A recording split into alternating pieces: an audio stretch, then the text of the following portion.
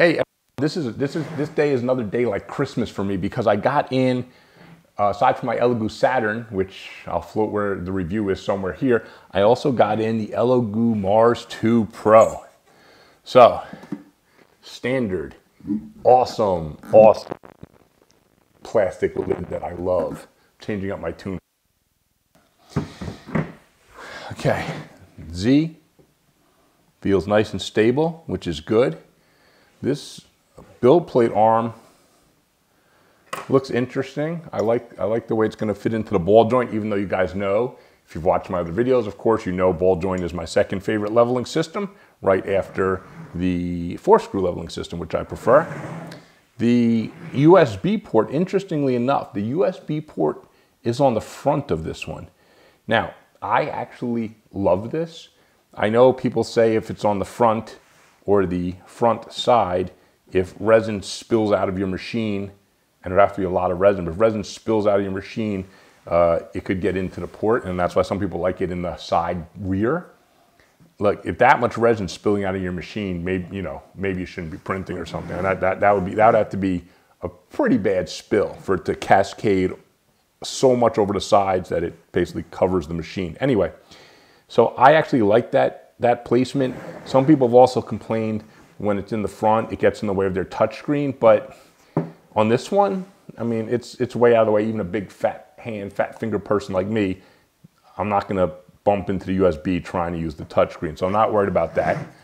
Let's check out the vat.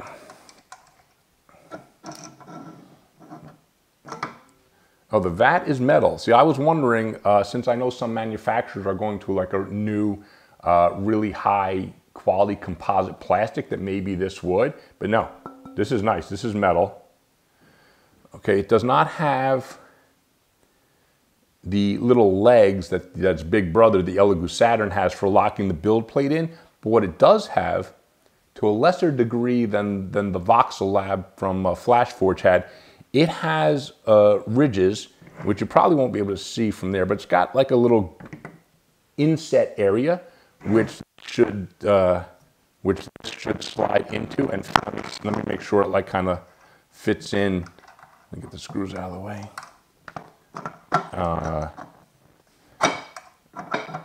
Oh yeah, so it's got a recessed area, so you know when the build plate is in place, and there's just like a tiniest little bit of play in there, but it's that way you know your vat is in place. Did I say build plate? You know your vat is in place. So I like that. Unfortunately, that's interesting.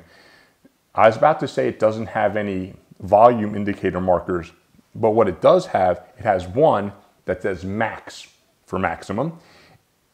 Interestingly enough, I don't know how other people put their vats in. I always, for whatever reason, I always tend to put the pour spout in this corner where I have it, front right.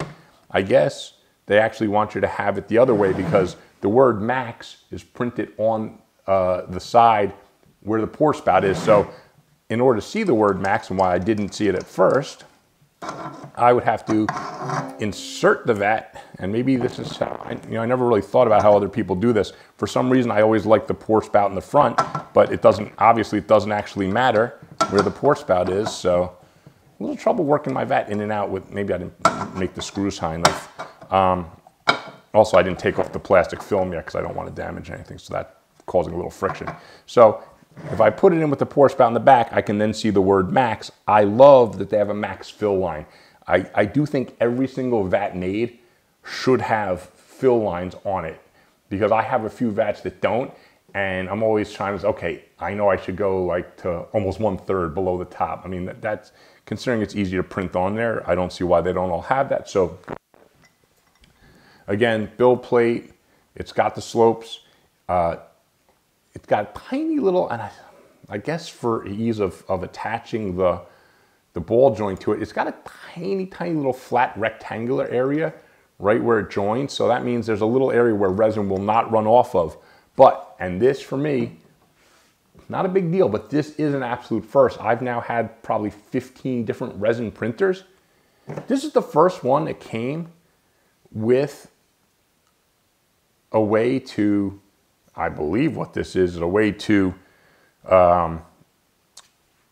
angle your build plate so resin runs off. This, I'm pretty sure this is, you know, the thing that people print. I've never used one before, that people print off Thingiverse so they can kind of like hang their build plate. This angled piece slides in here, then you slide it onto the arm, and where you so ho.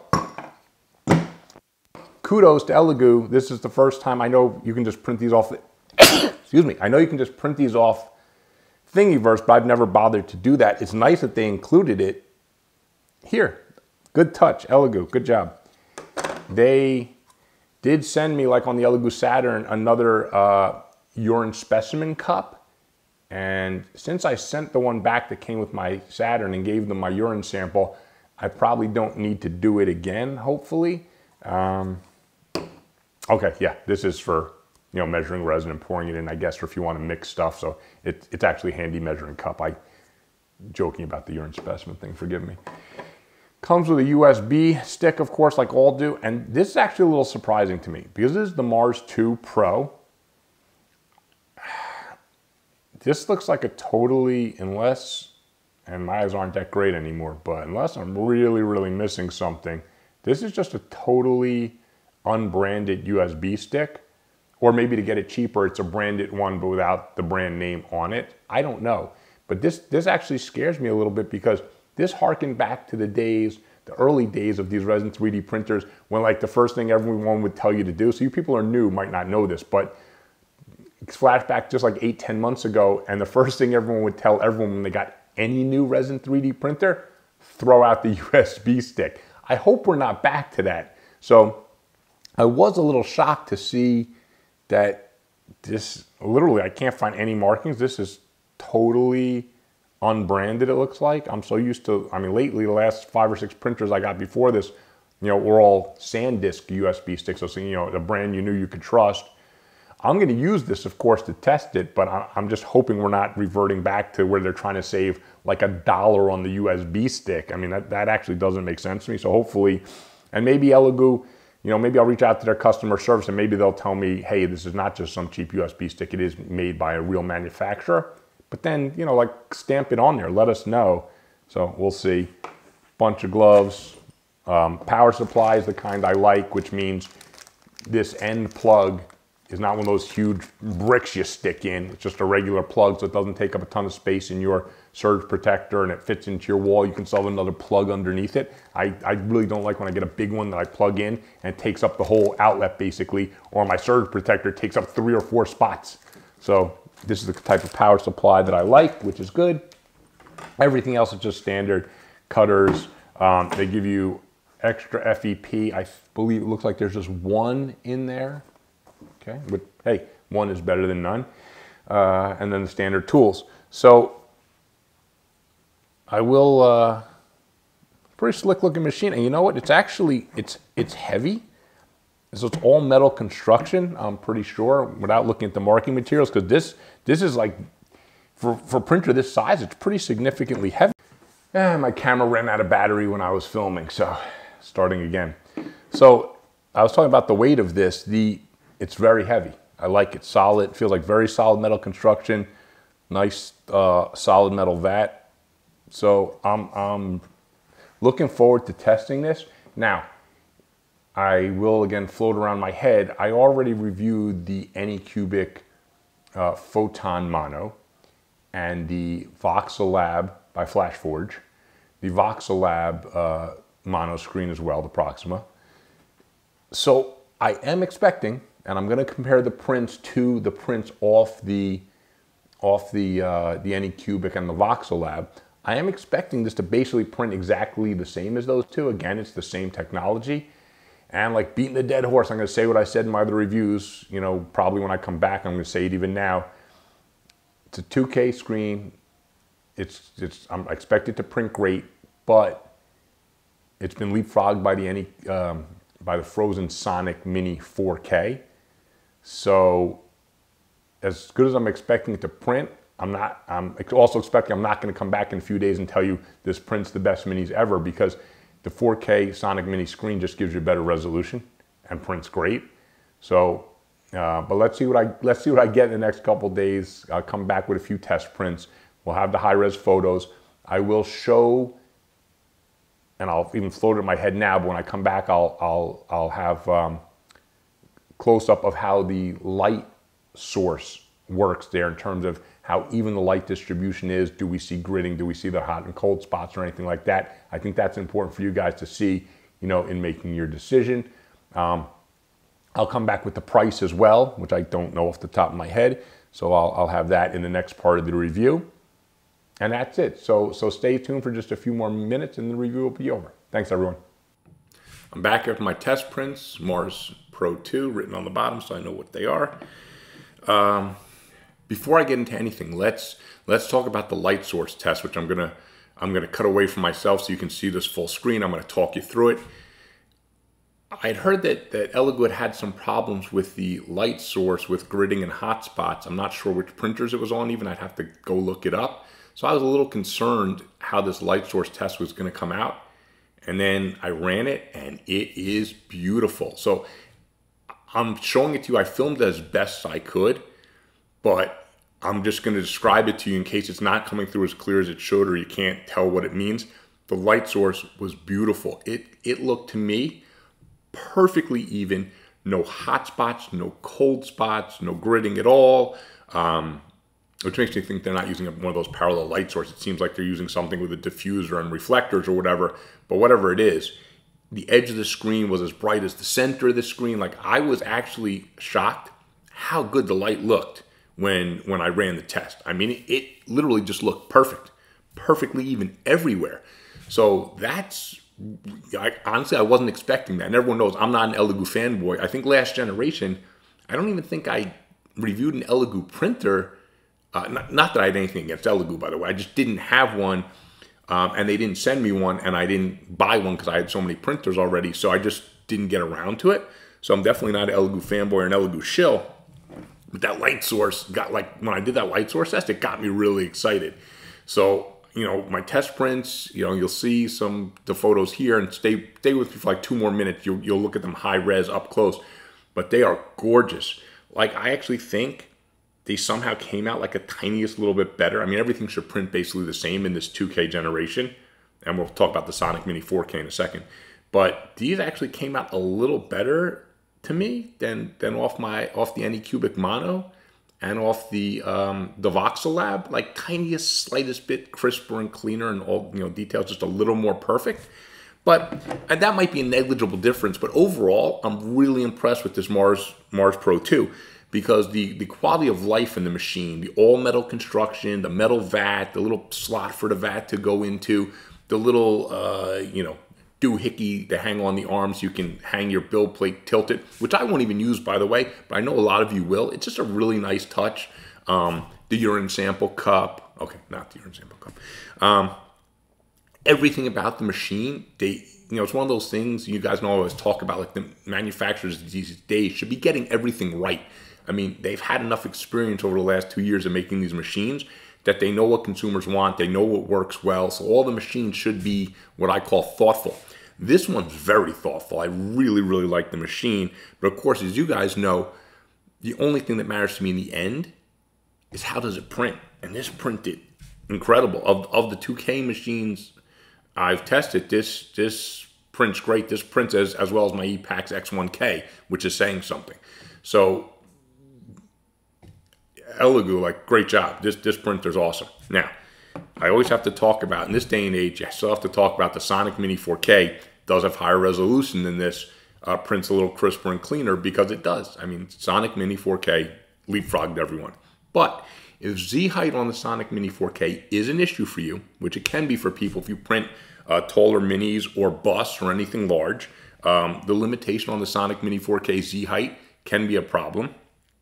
This machine doesn't have it. It's a lot taller in the Z, I think 20 millimeters. So right now, I'd say if you're getting a 2K small screen printer, out of the ones I've tested so far, again, barring the ePax X1K, which is always on another level because it's a full iron box, so it's more expensive. But if you're going in the budget area, I've tested the Anycubic Mono, the Voxelab, and now this Mars Pro 2. The Mars Pro 2 to me is my favorite machine. Sorry to any Cubic and Voxel Lab, I have to be honest. This machine, just all the little bells and whistles, everything about it, it screams quality to me. I can't speak to durability, of course, because I'd have to run it for 6 months to a year before I could give you my honest opinion on how it held up. Obviously, I can't do that on a machine that's just released. But from what I've seen of it and the prints, which you're going to see the high-res photos in just a minute, stick with me. I mean, this machine performs really, really well. And that light source, again, like you saw it there, and like I'm not sure you can see exactly as clearly as I could see. Light source was gorgeous. So Elegoo, I'm very impressed with this machine. Everything about it, all the little details on it, all the things like I kind of like. The only thing for me that I don't love 100%, that I slightly prefer different, is everyone knows I'm not in love with ball joints on my build plate. I think it's fine, but I do personally prefer the 4-screw leveling system. But aside from that little thing, which is just a personal preference, the rest of it is like top notch. I'm very impressed with this machine. It makes me anxious. Look for a few days, guys. I'm going to be reviewing my Elegoo Saturn. I'm just starting my testing on it now and all that stuff. I didn't test the light source there yet, so I'll be interesting to see how that light source test compares to this Mars Pro 2, which was like incredible. So now I'm pretty excited to see what the Saturn can do as well. Hopefully it lives up to its baby brother, but who knows? We'll see what happens. And I'll give you an honest review on that one too. So if it's not as good, I'll tell you it's not as good. If it's as good, I'll tell you it's as good. So let's see. But this one, Mars 2 Pro, I can absolutely recommend this machine. Now, I will float the price here because as I'm sitting here, I'm not sure. I want to give you the most current price when I release the video, so I'll add that into the video afterwards. But if this price is reasonably priced, which I'm sure coming from Elegoo it's going to be, I think right now if you're getting a small screen, 2K monoscreen printer, this would be my first choice right now. This very impressive stuff. So that's it. Please like, please subscribe. Again, my Elegoo Saturn review is coming. I've been a little delayed because I'm running my Kickstarter. For those of you who haven't checked it out, please go check out my Kickstarter. It's linked in the description below. It is up to over 40 incredibly high quality miniatures, plus 3 big terrain pieces, plus like 7 or 8 free gifts and more minis coming. I mean, like, it's insane value. And the stuff is sculpted by some of the best sculptors in the mini industry. So you're talking like super high quality stuff at a super bargain price. I put together some amazing collaborations for you guys with some of the best sculptors out there and best painters, just to show you what it looks like painted. I mean, the Kickstarter is like a celebration of 3D printing, and I'd really love for you guys to go and support it, support me, support the artists. It's I don't know. I think it's a great homage to our 3D printing community right now, and I'd really appreciate if you go check it out. So thanks. Happy 3D printing. So on the turtle, I look at the eye, which came out in this case extremely, like, super clear. The change came out very nice and clear, very well defined. The there's tiny little like micro scales on the shoulder and the knee. Those also came out really nice. Overall, the print, when I hold it in my hand, very crisp and clean. Now the gunslinger, we look at the teeth on the guns, came out perfect.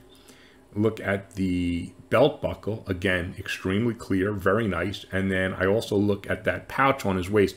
Not only are the strings and the stitching very clear, I can even faintly make out tiny little twist lines in the strings, which is incredible because those are so small. But when I put on magnifying glass and look, I can see tiny little twist lines. So printer performed, as I said, pretty amazing. I'm really happy with it. Hope you guys enjoyed. Thanks.